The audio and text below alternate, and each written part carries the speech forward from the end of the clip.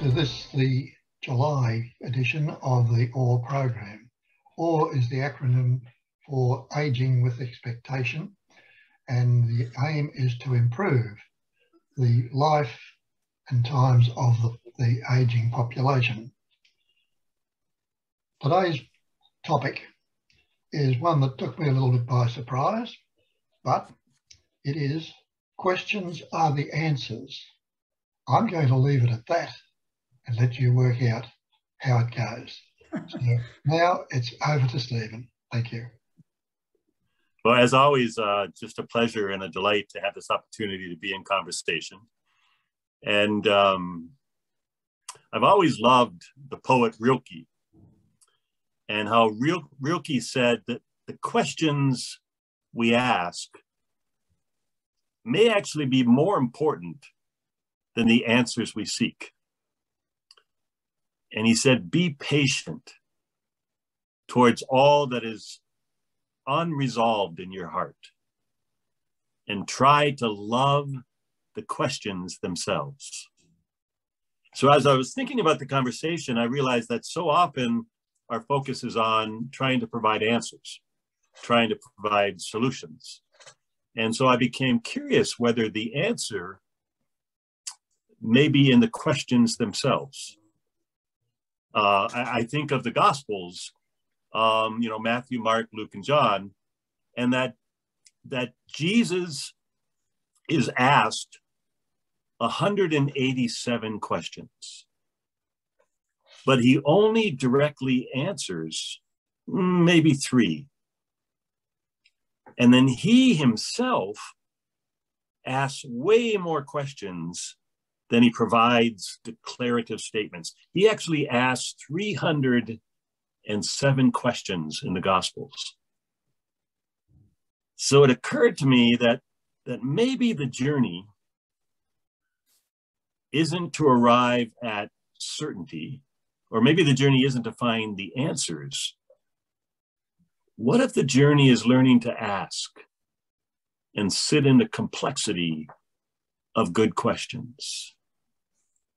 And certainly I think as we age, at least I think, that the answers that perhaps were appropriate for one part of our lives may not necessarily be appropriate for this stage in our lives.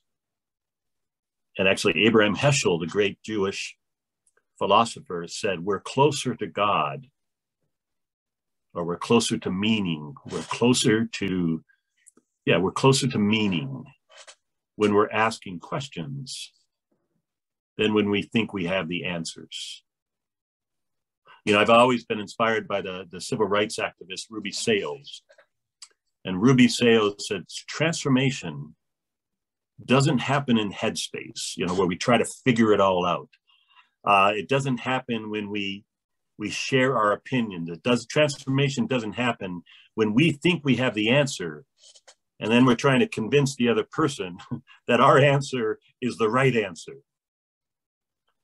She said, transformation happens in heart space when we ask really good questions.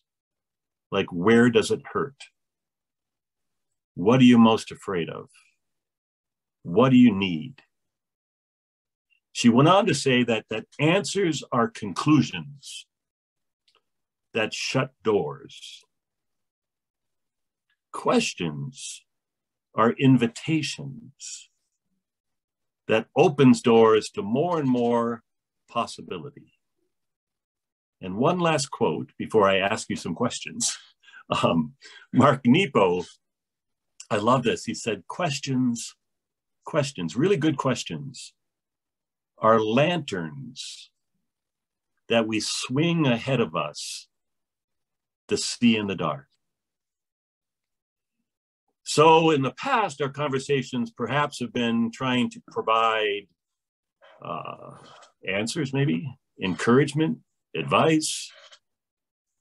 So I thought it would be interesting, rather than trying to find answers today or offer answers today on the wisdom of aging, what if we just ask some questions and just see what doors they open. So I'm just going to ask some questions and we'll just see what happens. So what have you discovered as you age that you didn't know when you were younger? Or what wisdom have you acquired? I'm making a huge assumption here that you've acquired wisdom. Yes, that's why I laugh. The assumptions are there. What shall I say? Except they reflected back to you. What about you? What have you discovered?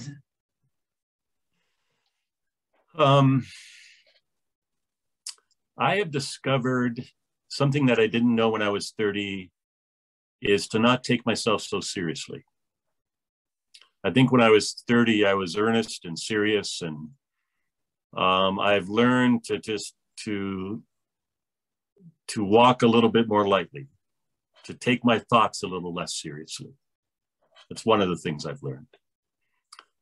I've learned that maybe when I was 30, it was all about building the container. And now I realize maybe what's most important is making sure what's in the container provides meaning and purpose and contentment.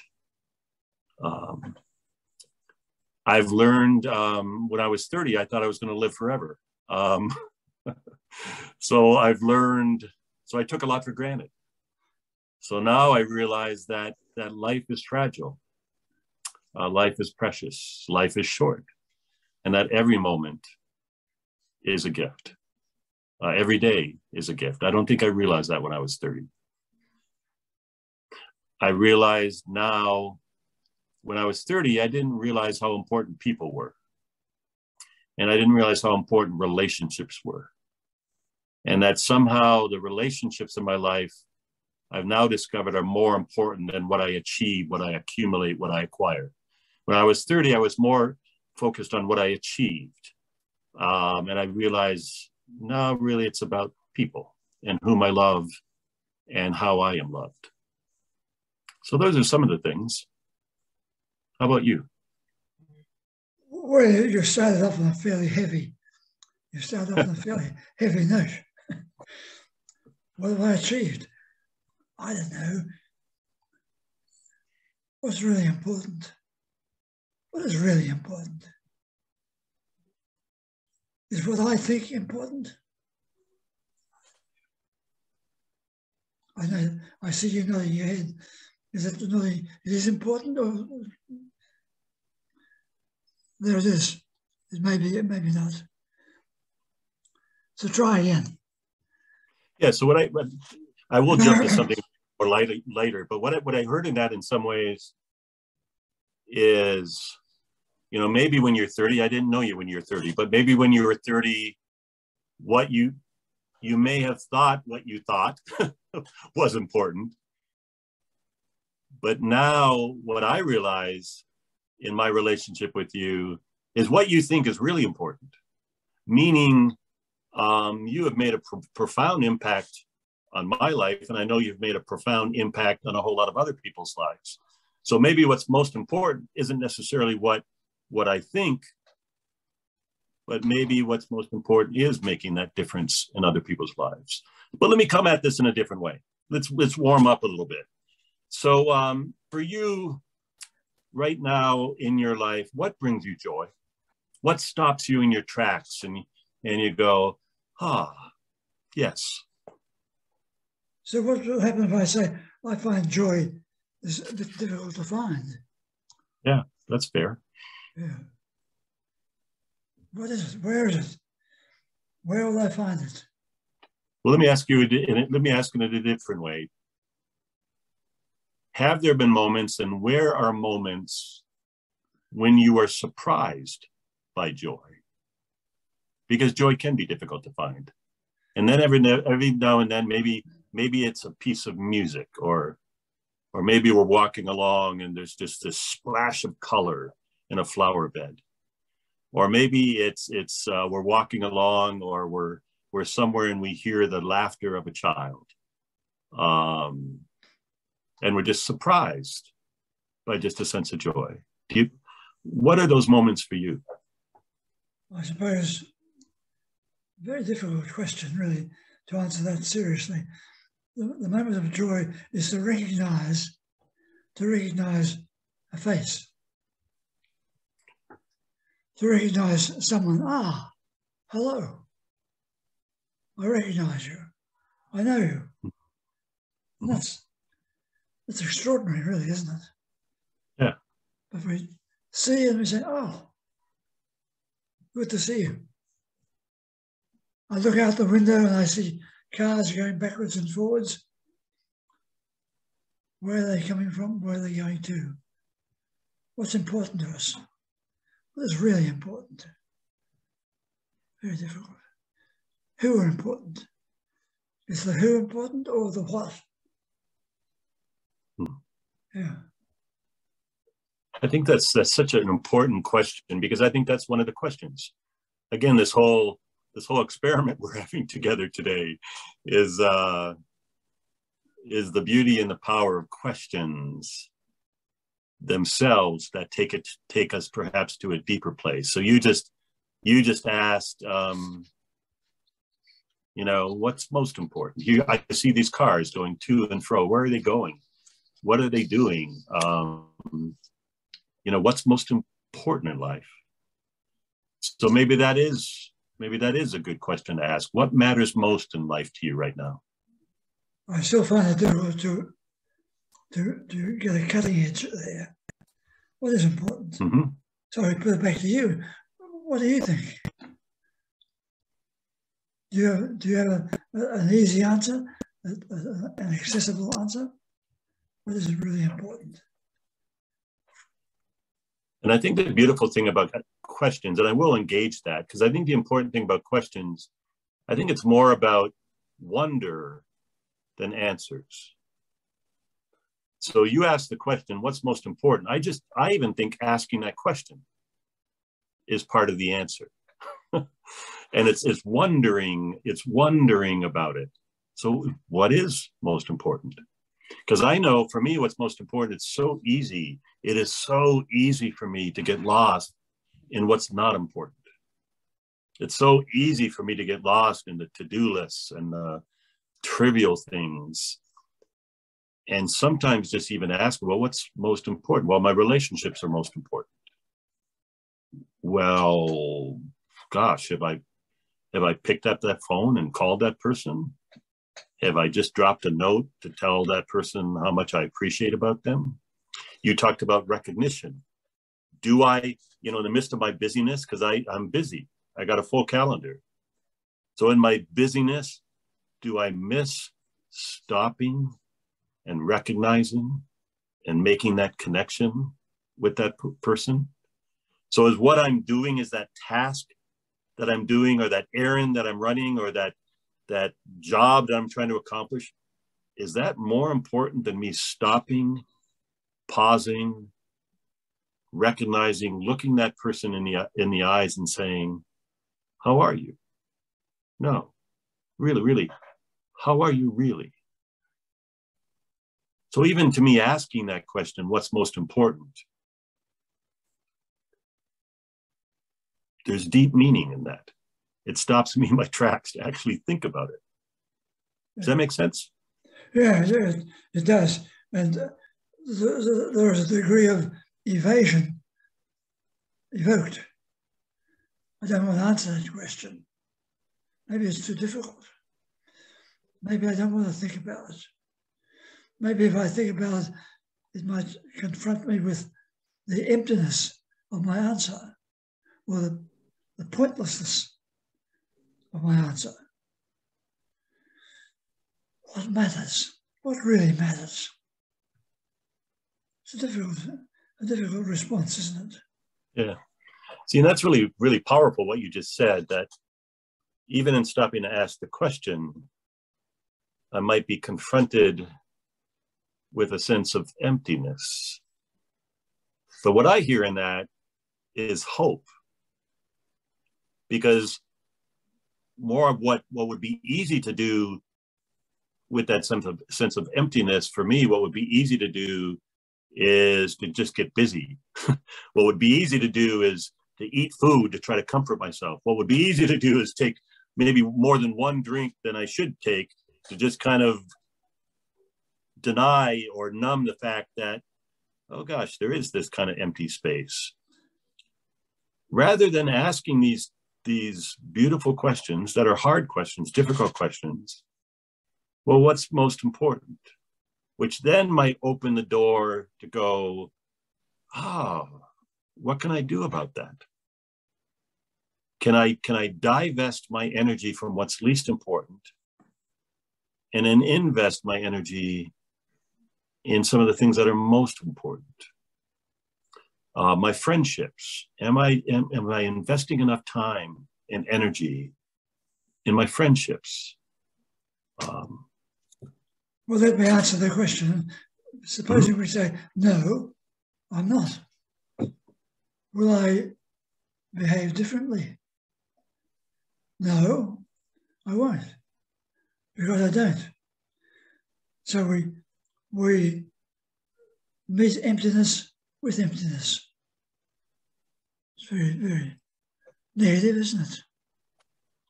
But then I would probably ask another question of,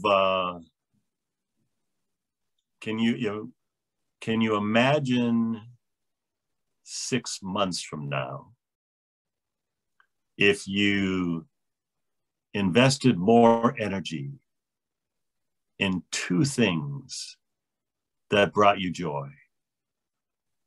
What would that look like?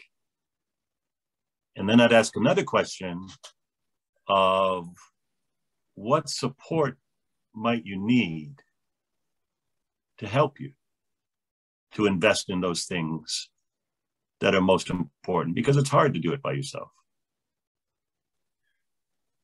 Whether we turn it around a little bit and say, is the question we're asking, is it important?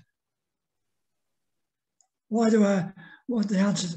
Do I really want an answer? Maybe not. Maybe I prefer to live in the blank. Most of us prefer to live in that sort of hazy blankness of life, where we might ask a question, but quickly move on to something else, something else, something else. So we're not very good at facing ourselves. We're not very good at listening to ourselves. In fact, we're not very good at listening to the other person. Do we really listen? Or am I living beyond the space, beyond that space? Doesn't matter. Will it all be the same next week? Over to you. That's so beautiful what you just said, though. You said 2 things that I heard. Is one thing you said is we're not very good at facing ourselves. And then the other thing is we're not very good at really listening to others. And that's where I think the beauty of questions come in. Because it's one, to me, it's a very different thing to say, so if we're not very good at facing ourselves, there are things that we really don't want to face. We really don't want to face that emptiness.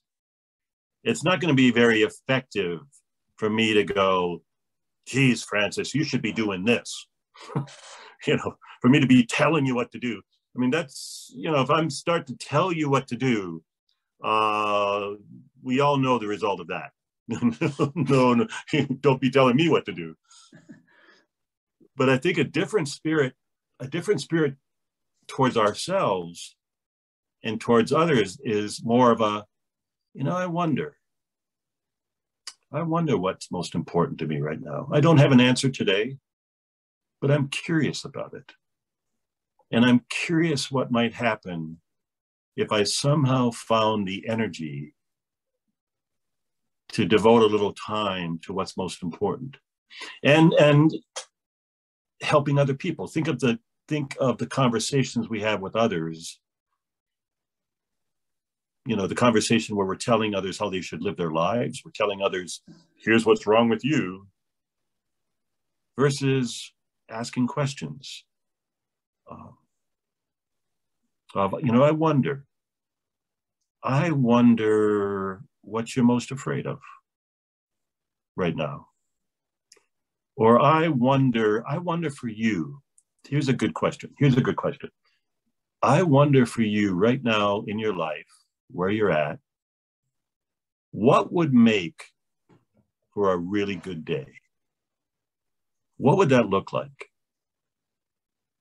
What are the things that you would love to be included, where at the end of the day, before you went to bed, maybe it wasn't a great day, maybe it wasn't an exciting day, maybe it wasn't, but it was just, today, boy, this was a good day. So what makes for a good day? What would you hope to happen in that day for it to be a good day?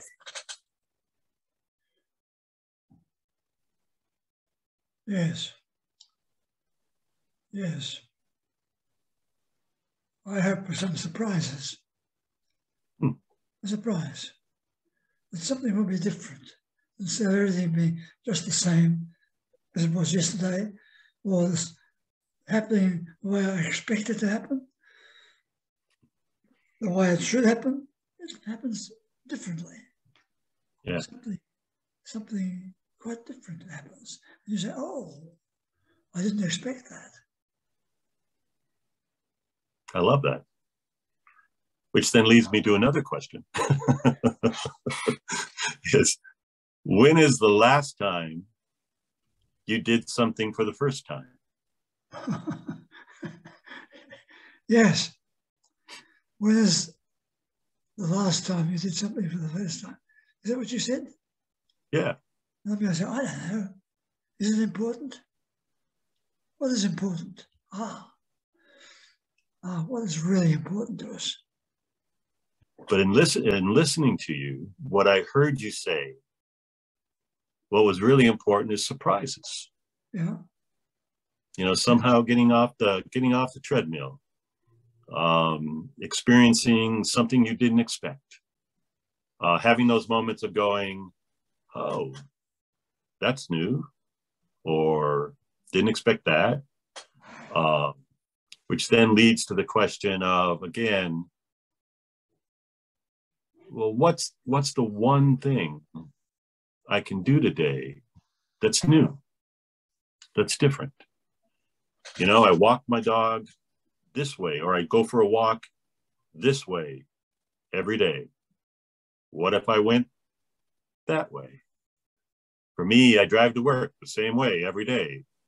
Well, what if I went a different route and paid attention?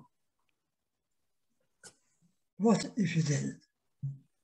If you think that thing through, it's all the same. That. It happens. It happens. There it is. Does it really make any difference? And that's a question. What is something that makes a difference? Are we interested in making a difference? Are we interested in things being different for ourselves? Because we keep on repeating till at some point in life we stop and say, I'm being a horrible bore. I'm boring. I'm probably boring you now. How do we break the boredom? How do we break in ourselves and say, I'm going to do something different? See, what a great question. It is a question, isn't it? Yeah. What will I do? What will I say? How will I make things different? So I look out the window and there's a man putting things in his bin.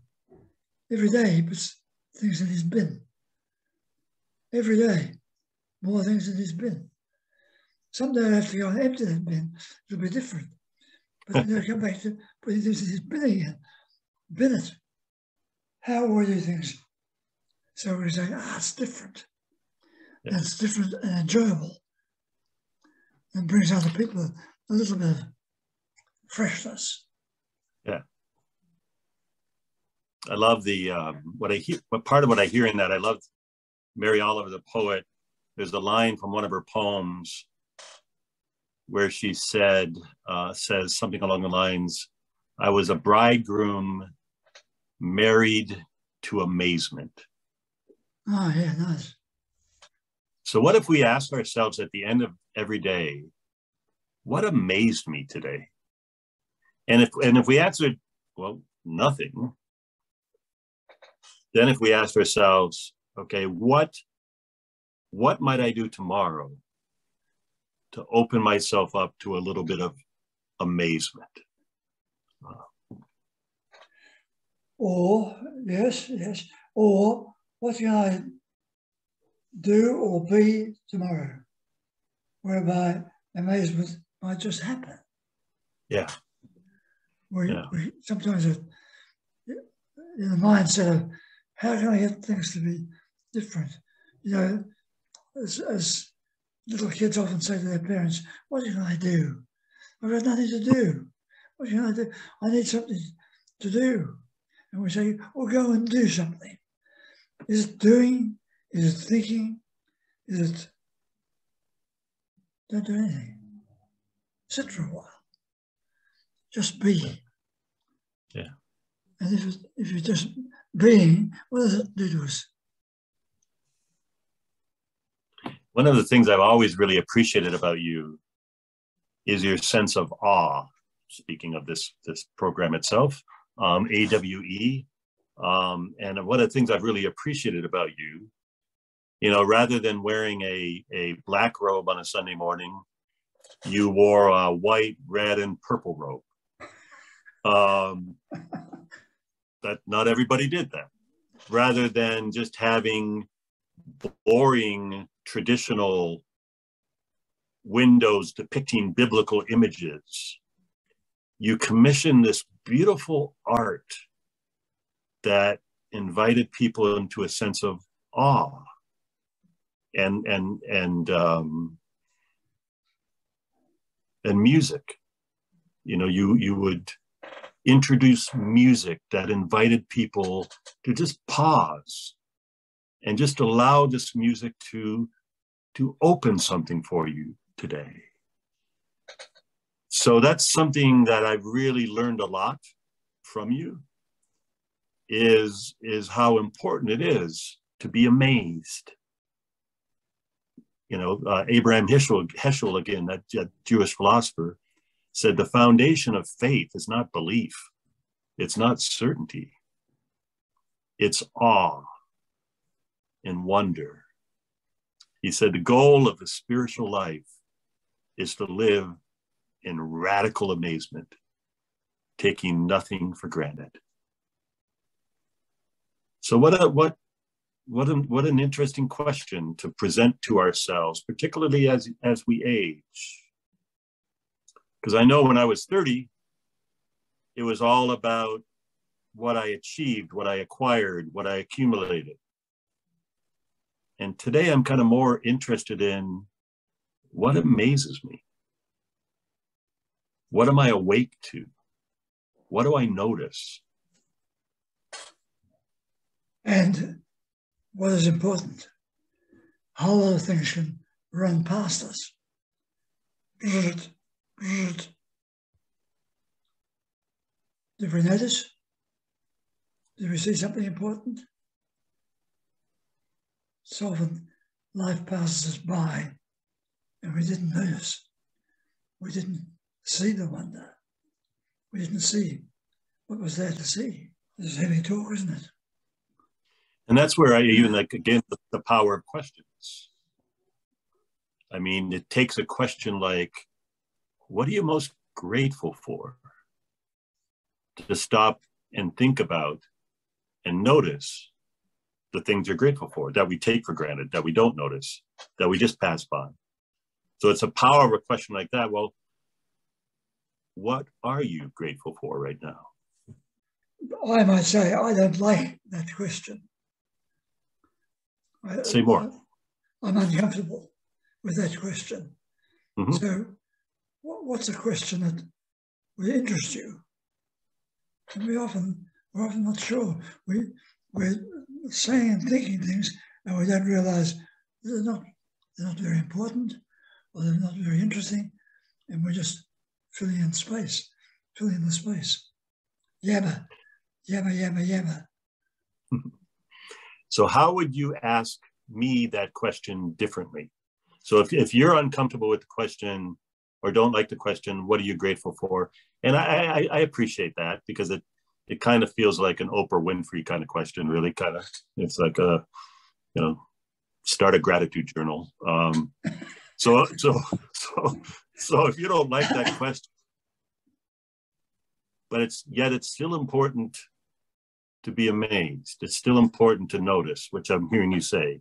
How would you ask me that question in a different way? Yes.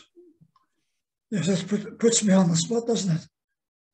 Do your own dirty work. All right. How will we put it? If I can't ask you what's important to you, what would the question be? Very difficult, isn't it? To stop and say, well, what is the critical question? What is the question we'd like to ask the other? And I'm really interested in the answer. Well, the answer would make a difference to us both. Very difficult. So imagine if I'm sitting in your therapy room. You're in your therapist chair. You're a brilliant therapist. And what you have noticed is that I don't notice. What you've noticed is kind of a deadness in me. And part of that deadness of spirit in me is I stopped paying attention. I stopped seeing the flowers along the path. I stopped listening to grand music. I stopped appreciating the people in my life. And there's kind of a deadness of spirit, a flatness in me.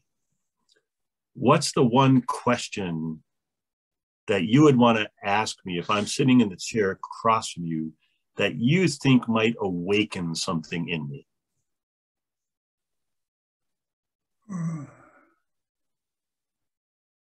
I'm making you earn your money today. And I'm thinking, what is the one question? What is the one question to which I really would like an answer? It's difficult. Because what if I say, I'm not interested in your answers. So I don't want to ask the question. But what do you think the question would be, less about what my answer is, but what do you think would open the door for me? That I might see something new. You talked earlier about you want to be surprised. Well, what right now my door's shut. So what might open the door where I'm surprised? I think it's one of the important questions.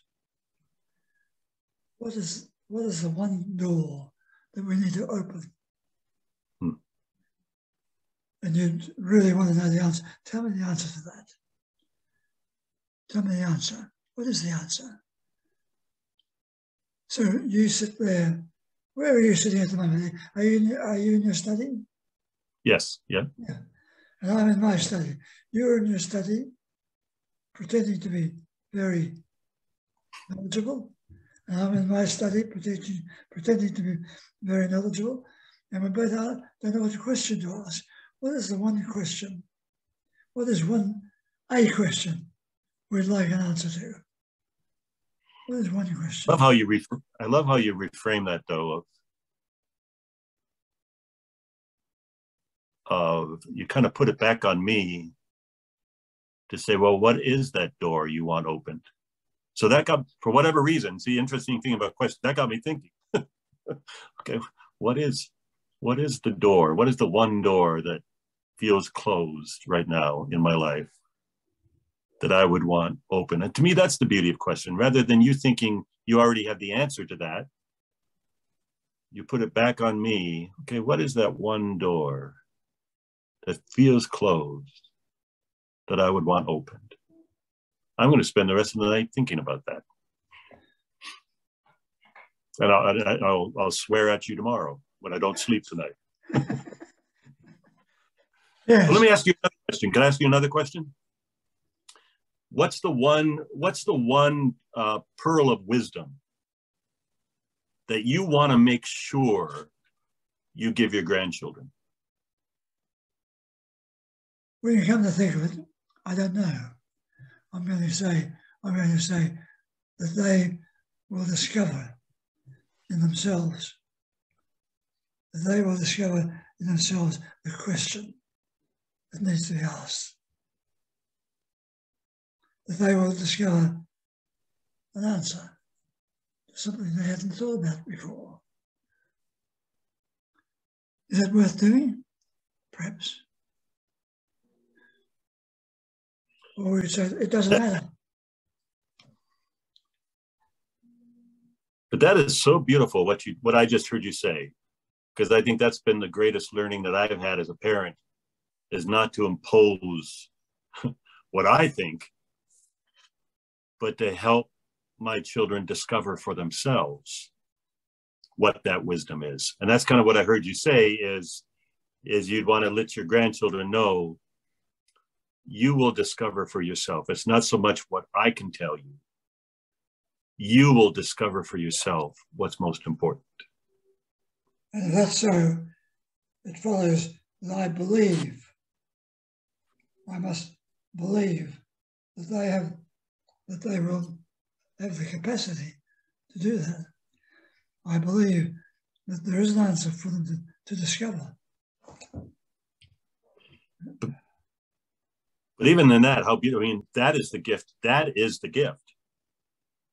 That is the gift. It's, I believe in you. I believe you do have the capacity to discover this. I believe in your wisdom. I believe in your strength. I believe in your potential. I think that's far more better than any answer that you give. Well, right now I'm fiddling with a screw in the drawer on my desk. So I believe that I keep turning this screw. It will either tighten or it will undo. So I believe in the future of this little screw in my desk. And you say, oh, it doesn't matter. It doesn't matter. Leave it. Close the drawer. Forget about it. What do you say to that? No, you're likely to say, no, don't do that. Stay with it. Stay with it. What am I likely to discover? That there is some purpose, that there is some point in turning this little screw around here. Yes? Close the drawer. Forget about it. Over to you. I think that brings me back full circle to the first question of what do you know now that you didn't know when you were 30? And probably what I'd want to tell my own, not tell my children, but what I would love my children to discover is like turning the screw, like there's just one direction it goes. To me, what I've learned is that there's no grand single purpose of life that I somehow have to discover. What I know now, I think that I didn't know then, is that maybe the purpose of life is just simply a life of purpose. I just yesterday, I was going to work and I stopped at my favorite coffee shop and I got my my tall almond milk chai, which I'm addicted to, an almond milk chai tea. And so I was opening the office door and I was late to a Zoom meeting and I was already kind of anxious about the day because it's going to be a really full day. I was juggling my computer bag, juggling the keys and my chai. And as the door opened, my chai went flying and created this puddle of mess on the carpet in the office. But I was late to the Zoom meeting, and I woke up that morning arguing with the world. I don't know if you've ever had it. I just woke up kind of irritated and arguing with the world, and I just dropped the coffee. So the trajectory of my day was already determined. What is the Australian author, the children's author? I can't remember her name, but Alexander and the No Good, Very Bad, Horrible, Terrible Day.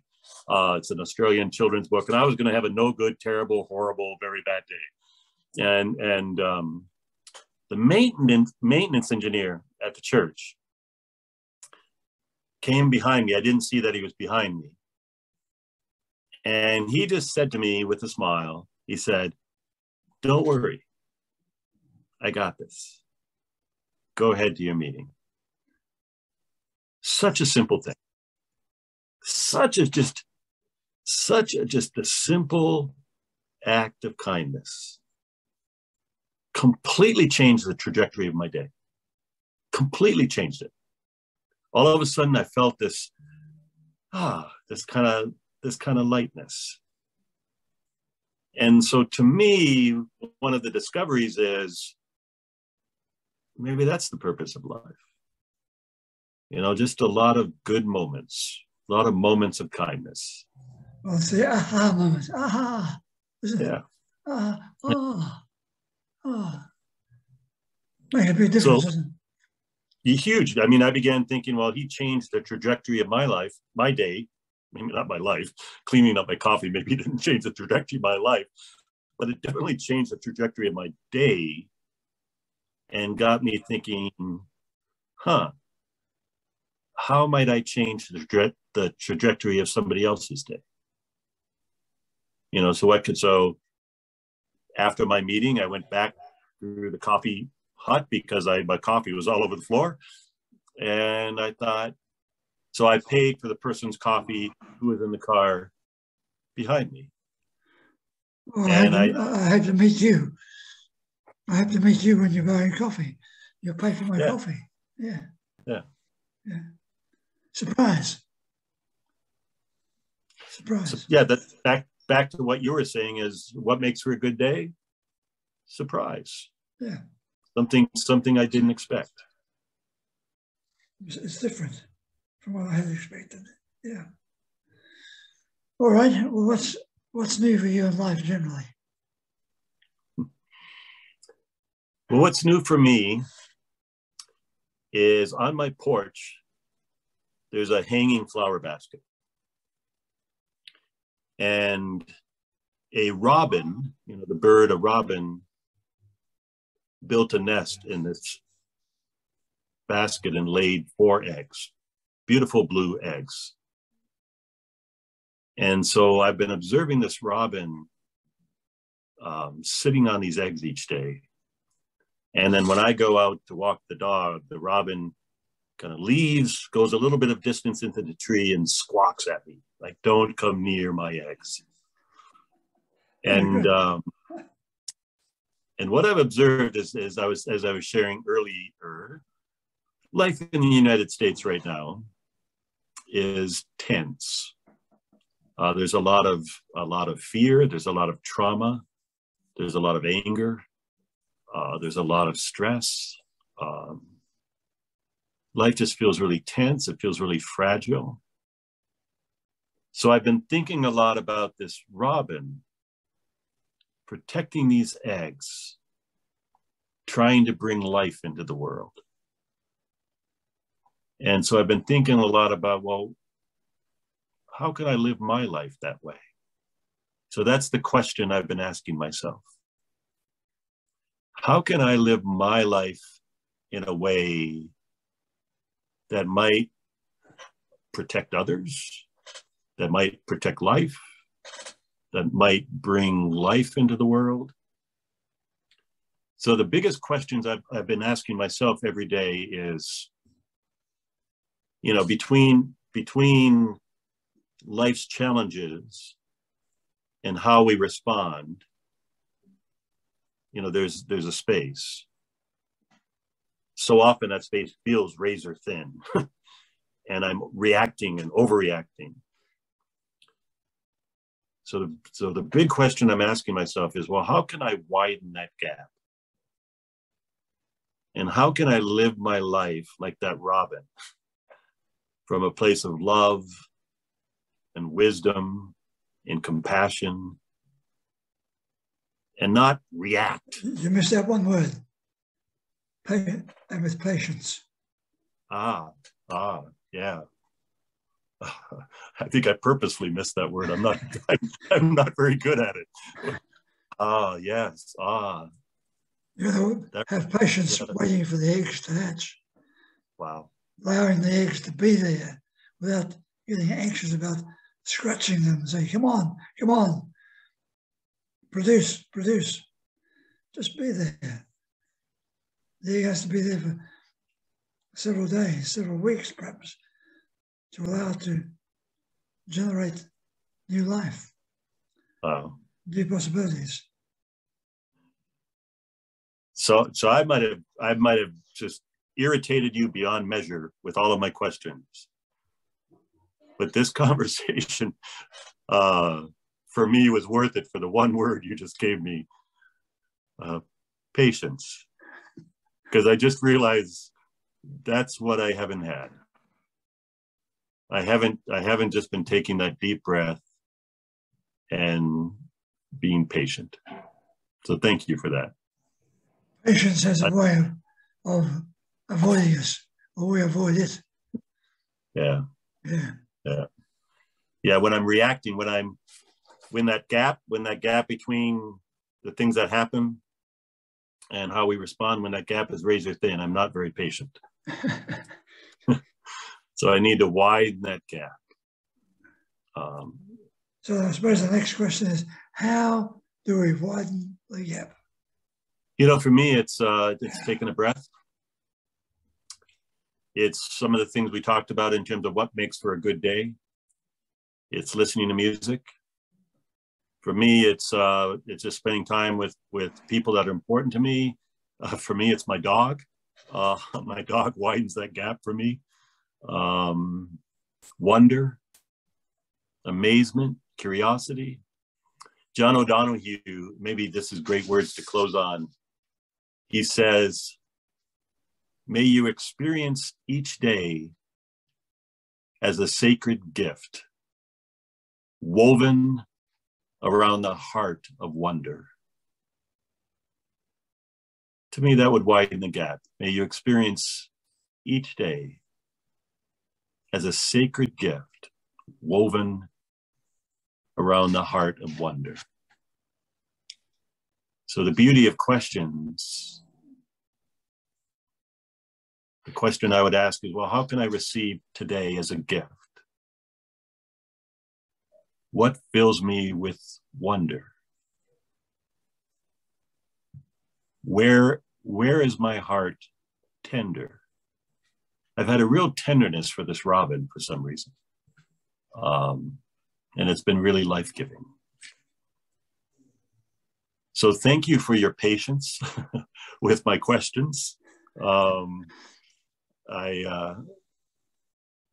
really enjoyed our conversation. Yes, ditto. I did too. It's not only the conversation, it's the presence. Yeah.